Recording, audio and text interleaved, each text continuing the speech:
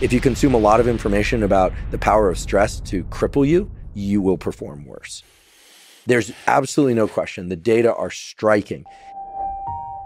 The famous neurosurgeon has a fantastic point to make here. It's super important to break free from the stress cage we often find ourselves in. You know, feeding your brain the wrong info can actually make things worse. So be mindful of your thoughts and what you let enter your mind, because it can really impact how stress affects you. Stick with us in this video, and we're going to show you just how true that is. We hear all the time that stress is bad. We hear people saying they're really stressed out. The stress response is in part organized to combat bacterial and viral infection. And this to me is just not discussed enough, so that's why I'm discussing it here. An ability to control your levels of stress in real time is extremely powerful. Your breathing can directly impact your heart rate and your level of stress or calm. You might be surprised to hear that something as simple as your breathing can actually have a major impact on your stress levels. I mean, just picture how freeing normal breathing could be when you're constantly letting stress take over your body without even considering what you're feeling or reacting to. That can really easily spiral out of control. And your poor heart rate ends up taking the brunt end of it, which is why it's essential to understand what he's trying to talk about. Anything that you do and experience, but especially stress, is the consequence of that thing and what you believe about that thing. If you consume a lot of information about the powers of stressful states to bring out your best, you will perform better. And this is not growth mindset. This is just simply what do you believe about stress based on the dominant knowledge that you're consuming about it. So that's why it's fun to watch David Goggins. Here we go again. When you start to consume a lot of that information, it's not just inspiring, it actually changes your perception of what your own stressful states mean. You can actually get better from stress if you're in the ocean of knowledge that stress grows you.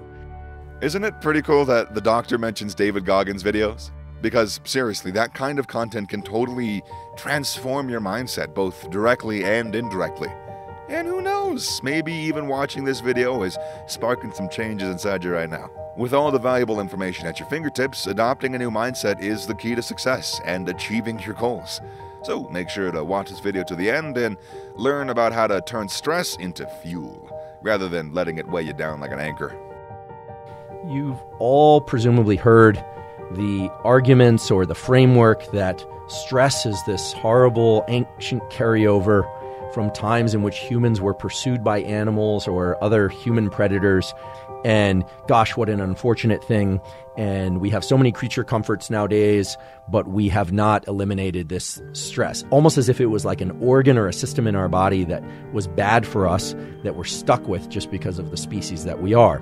It is entirely naive for us to think that in ancient times, of course, there were infidelities, right? Partners cheated.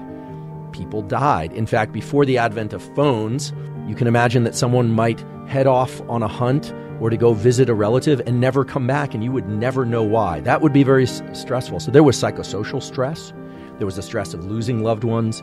There was the stress of cold, of famine. There was the stress probably also of just worry. So all the problems that we're struggling with existed forever. It's just that stress at its core is a generalized system. It wasn't designed for tigers attacking us or people attacking us.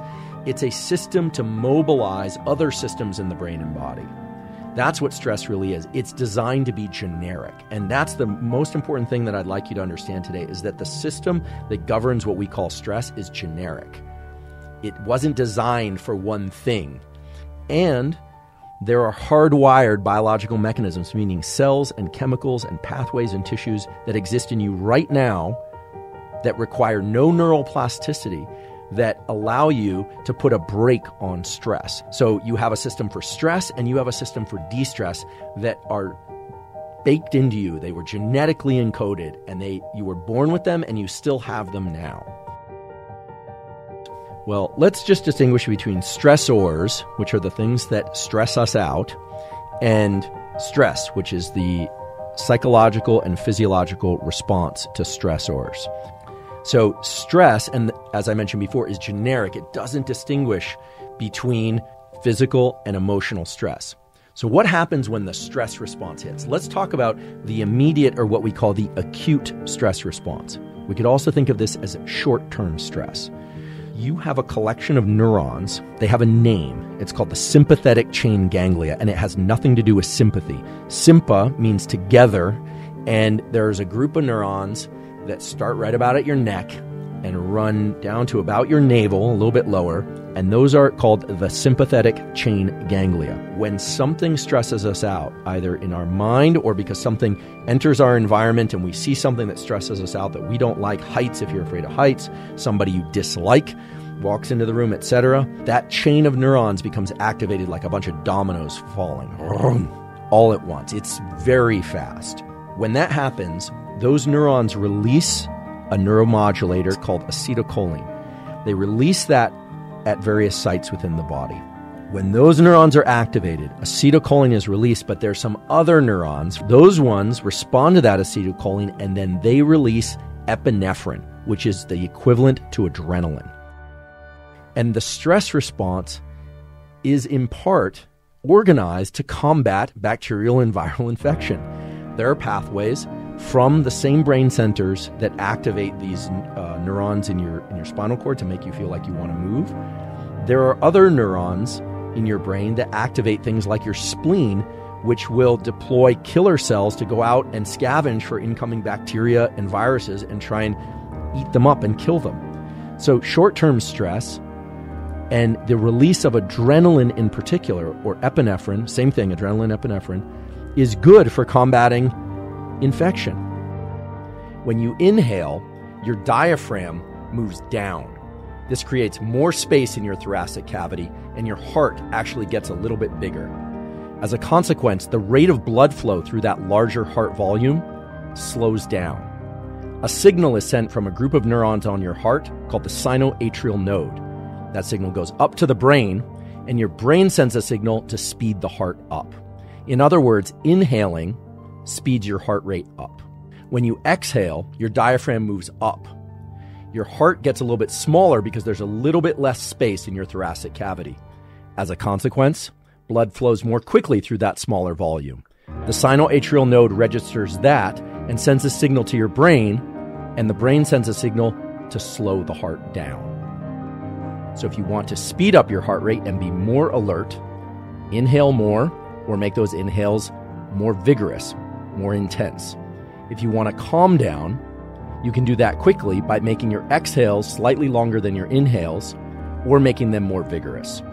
This doesn't require any breath work. This is something that you can do in real time. And that's what's called respiratory sinus arrhythmia. That's the technical phrase. It's also the basis of what's called heart rate variability, or HRV. But all you need to remember is inhaling deeper and longer will speed your heart rate up. Exhaling longer and more intensely will slow your heart rate down and will allow you to calm down in real time. The use of, again, respiration, breathing, to somewhat artificially activate the stress response, the dilation of the pupils, the changes in the optics of the eyes, the quickening of the heart rate, the sharpening of your cognition, and in fact, that short-term stress brings certain elements of the brain online that allow you to focus. Now, it narrows your focus. You're not good at seeing the so-called big picture, but it narrows your focus. It allows you to do these, what I call duration path outcome types of analysis. It allows you to evaluate your environment, evaluate what you need to do. It primes your whole system for better cognition.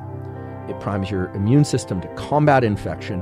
And that all makes sense when you think about the fact that famine, thirst, bacterial infections, viral infections, invaders, all of this stuff liberates a response in the body that's designed to get you to fight back against whatever stressor that happens to be, psychological, physical, bacterial, viral.